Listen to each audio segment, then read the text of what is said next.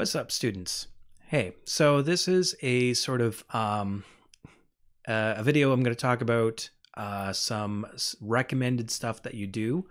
This is for OPS 435. What is that? This is a course where we're going to be learning a lot of Python. We're going to be using Python to learn how to basically automate a lot of sort of system administrative tasks.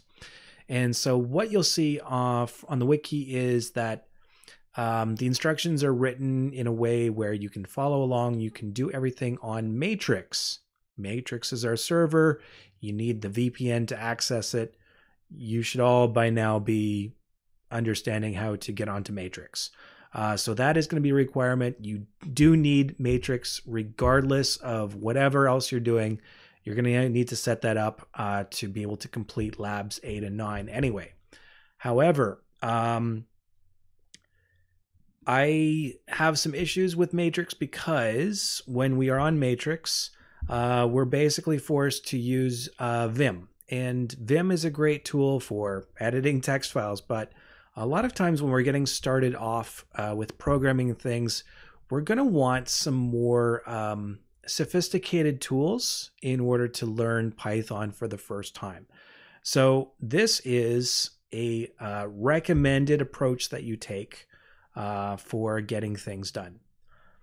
Basically, to get the Python scripts completed, you're going to need a Linux machine with Python installed. That's all you need.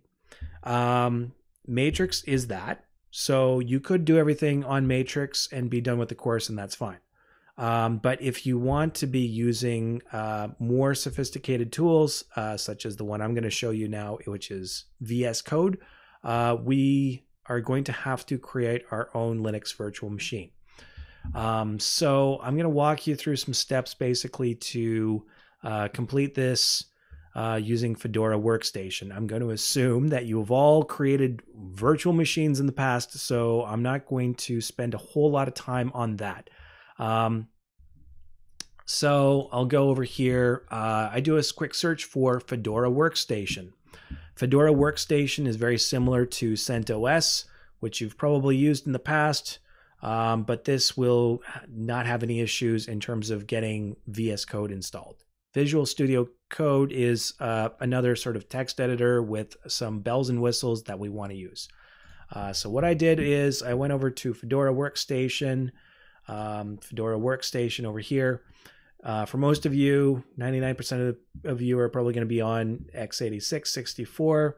I'm not going to worry about the beta. I'm just going to click on this link over here to download it. So I've actually already done that. I've got Fedora Workstation live set up right here already.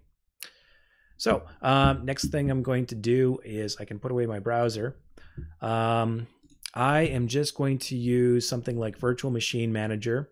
And I'm going to walk through the steps of setting up a new VM with that ISO file that I have created. So I'm going to say a new virtual machine over here. So for this, again, we don't really care. Any Linux operating system is probably going to be fine. Just make sure that you've got the right one, okay? So I'm going to go and browse to downloads, and I will find the right place. Here we go. So Fedora Workstation over here. It's automatically detecting Fedora. That's fine. And so this stuff really doesn't matter too much. We are not doing anything like really, really heavy.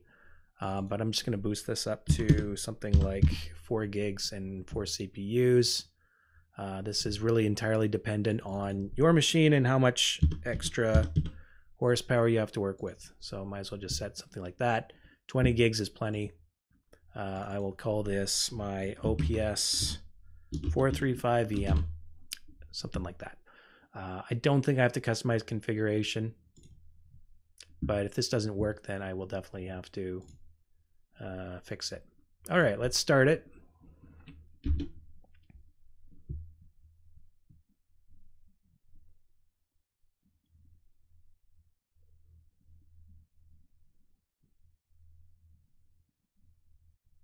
Okay, great.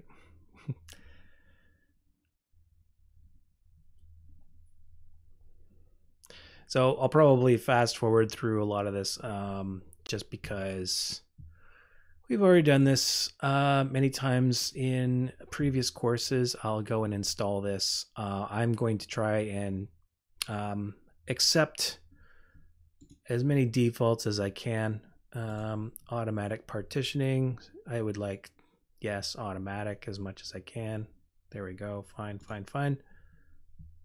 You'll notice this looks a lot like setting up a CentOS, and I'll just set that to Toronto. Keyboard, yep, good. Okay, so if everything's gone according to plan, you should see something like this. We'll start up a setup. I'm just going to turn most of these things off. Again, third-party repositories, we will allow that because I believe we'll need it for the next thing. I'm going to skip any of that stuff. You can go ahead and create a user. One thing that you may want to make sure that you're doing is setting your username to be the same one as you use for your MySeneca account. Okay. Password, this is really up to you. We are not going to be using this VM for anything too secure, so you don't have to worry about it too much.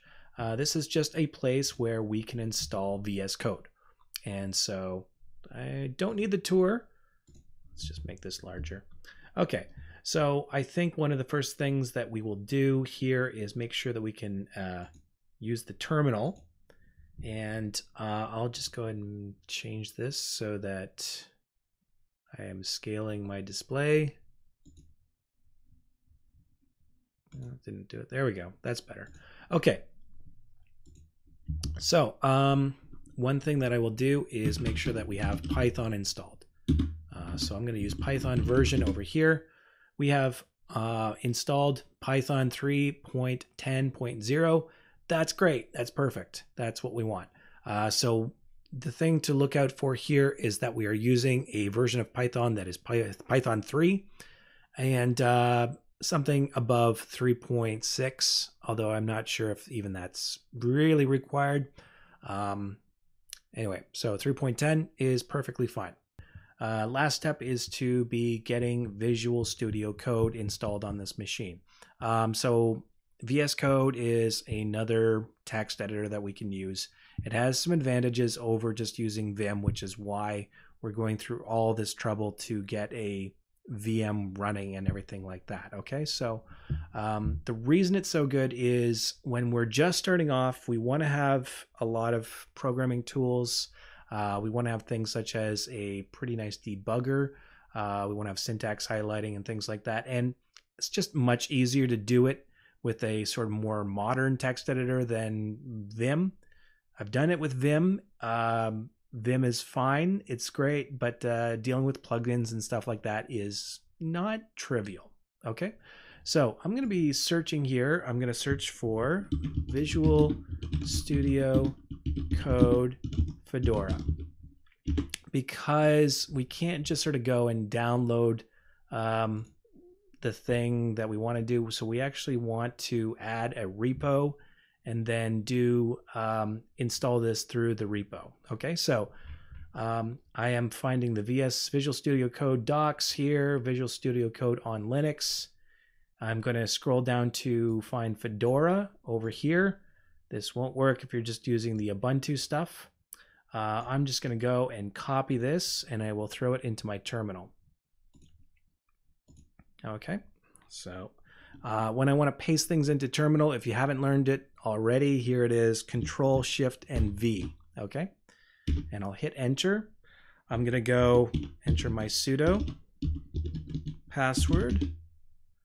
Okay, so we got that done. Now we will follow the rest of the steps over here. So DNF check update, sudo DNF install code. Let's go ahead and do that. Go back over here. Sudo DNF check update. Okay, you may find that there's a lot of other things and other updates that we we needed to install, depending on what sort of version of Fedora you've installed. I've installed not the beta, but the most recent, so we'll see. Okay, so I ran the DNF check update, and a lot of stuff happened over here, so I think we refreshed everything, but you should be able to see that Visual Studio Code is one of the repositories that we're now checking for updated software. That doesn't mean that we've installed VS Code yet. It means we have one more thing to do. Sudo DNF install code. Okay. And I'm going to say yes to this. So now we are downloading Visual Studio Code. Once we've done that, there's a couple more things that we want to do. But essentially, if we've set up a Linux environment, we can go through the same steps as we have for the lab, which is just basically, creating directories for each of the labs and then beginning to create our script files. And then you can download the check script onto your machine over here just to check everything and then submit exactly the same way as what you would before. But instead of being limited to only using Vim, you will now have VS Code to help you out. Okay, so that is complete. We should be able to go into activities over here, and we should be able to find VS Code right here. Okay, so running VS Code for the first time, we can go and select our dark mode. There's a couple more things that we probably want to do just before we say that we're complete over here. So we have extensions in the left corner, right? You can press Control-Shift-X, I believe that was. And one of the first things that you see here in the dropdown, popular, is the Python. This Python extension. Okay, so we'll go ahead and install the Python extension over here. The other thing that you might see is sort of Pylance, which seems to be the sort of more current version of this Python extension. The Python extension is going to give us stuff like debugging and linting and stuff like that, which is basically the bells and whistles that we want to have when we are creating Python scripts for the first time. Okay, we are done. So just to make sure everything's working, let's go ahead and create a new file. Select a language to get started. I am going to select, I should be able to select Python. There we go, Python at the very end. Okay, so now I should be able to get started creating scripts. So I'll just do something basic like print hello world.